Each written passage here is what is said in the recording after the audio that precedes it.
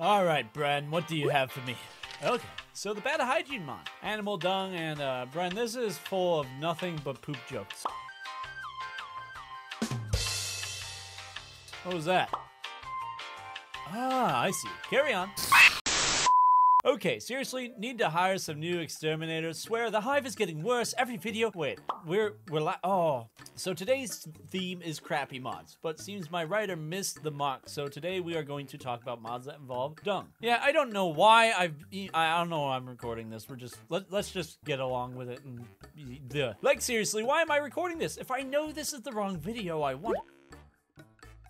Alright, it makes sense, okay? It makes sense. So yeah, and because I know they totally would want to be associated with this video, how about showing our favorite shop sponsor? Prepare carefully! Yeah!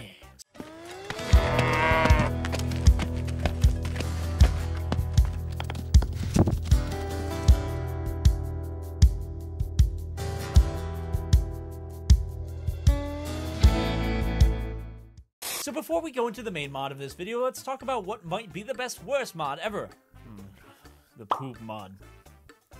The poop mod. What can I say about this literally crappy mod?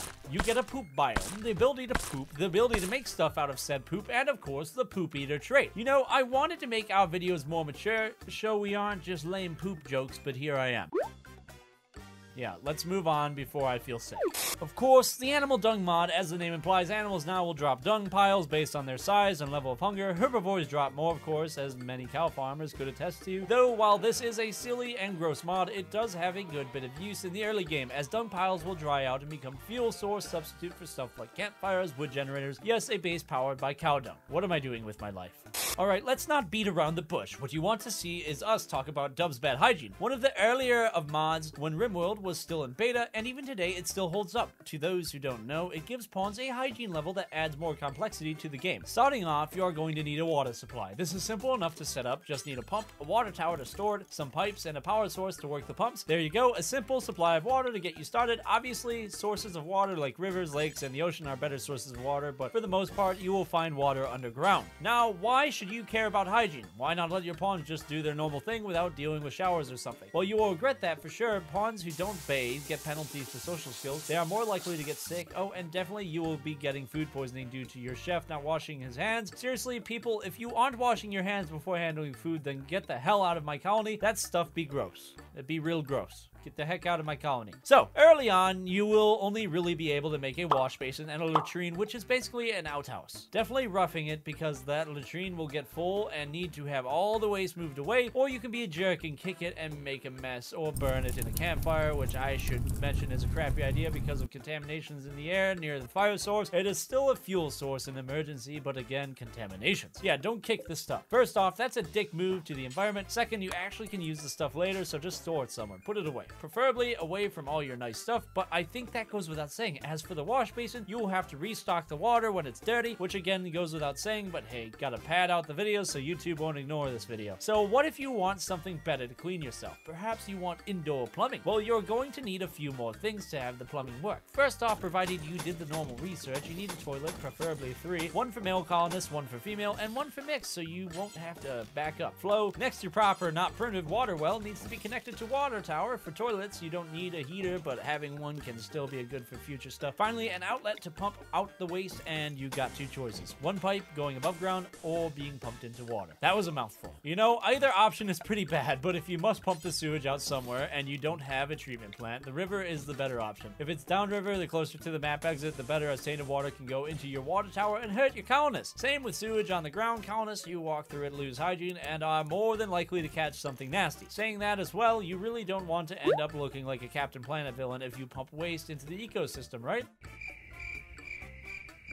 Anyone actually remember this show, by the way? Fun fact, they actually have a villain called Duke Nukem. Seriously, not making it up. Apogee Software actually had to change the name in the 90s action game star Duke Nukem to Duke Nuke in case of copyright issues, which never really came up. Man, the 90s was weird. If anyone else remembers a weird show from the 90s, let me know in the comments. I know my writer Brent sure loves those shows. He really does. He sends me Discord messages about these shows all the time. All the time. So, on to heated water. Pawns always appreciate a good shower shower or bath to clean themselves up, but a cold cleanup is not fun, let me tell you. So do the same setup as before with something to heat up the water, and you are golden if things are connected. Though in a pinch, you can put a campfire near a tub to heat it up, which if you ask me is kinda a weird thought. Yeah, you got that. So if your pawns have a nice warm bath or shower that's going to reduce stress out there on the rim, it's certainly cheaper than therapy or drugs or therapists on drugs. By the way, if your water tower supply of water gets tainted by pollution like raw sewage or toxic fallout, dead bodies or graves, or even oil spills from rim filler, what you want to do is drain the water in the tower and clean up whatever is causing the problem. The alternative thing you want to do is make a water treatment plant and attach it to the pipe system. It will drain a lot of the power, and sometimes you might need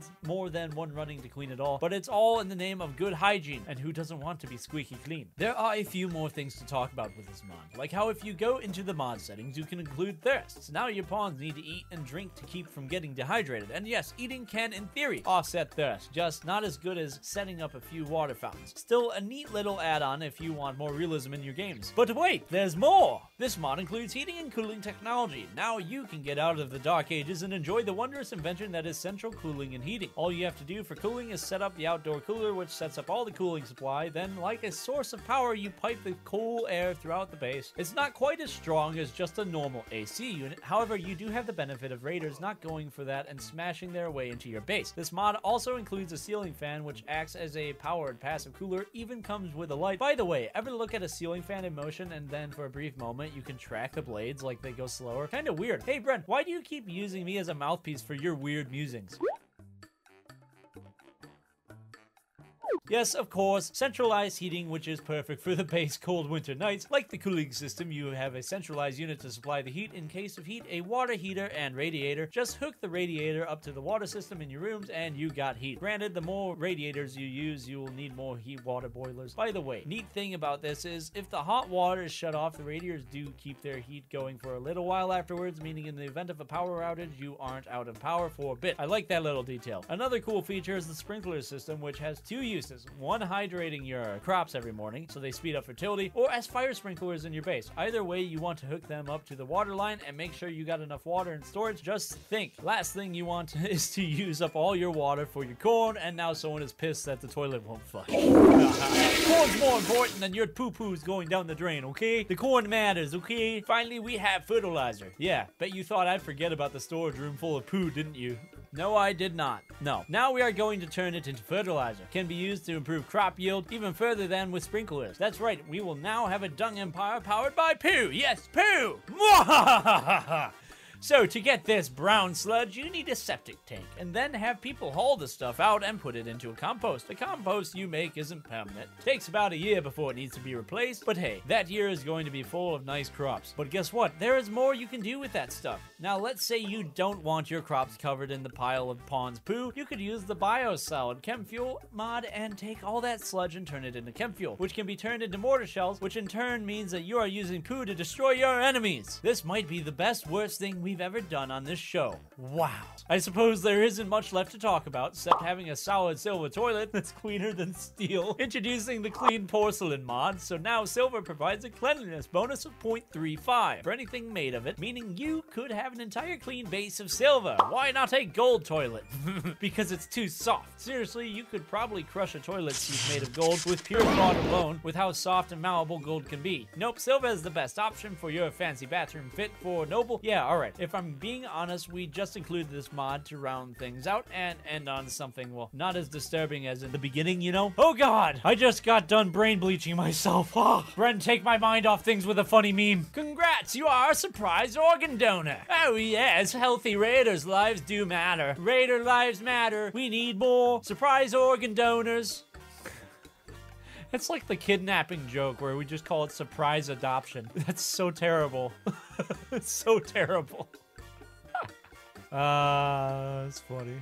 That was quite the palate cleanser. Hopefully next time Brendan doesn't mess up that order, and hopefully you guys found this entertaining, and if you did, leave a like, check out another video, and maybe even send a couple of silver our way to our Patreon. After all, I need to have a solid silver toilet seat. I mean, pay my totally not expendable workers. Seriously though, thanks to everyone who supported us. I'll see you in the next video. Also, everybody that was in a Patreon, name roll! Everybody that worked on the video, name roll! We got credit rolls around here. Yeah, we're cool people. All right, cool. subscribe, hit the bell button so you don't miss another video, comment your favorites down below, hit that like button, join the gosh darn Discord because that place needs more people talking. There's 400 people in there and it's like quiet.